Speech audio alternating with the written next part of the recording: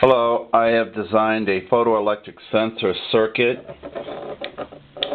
The little yellow is a photoelectric sensor, and what happens is that it's hooked up to a 12-volt battery, and it took me a while to figure out how to wire it up because I don't have that kind of knowledge, but I did figure it out. And then the power goes into this relay and it goes to the bulb. So what happens is, every time there's not a reflector showing, and the reflector's right there, every time it's not a reflector, then the light turns on. So if you notice, every time I face this toward the reflector,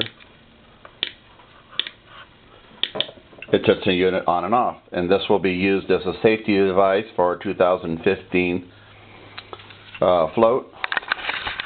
And it'll be used to make sure that everything is in the proper place. This is the first time I've actually used electronics instead of just electrical switches, so I'm moving into the realm of electronics.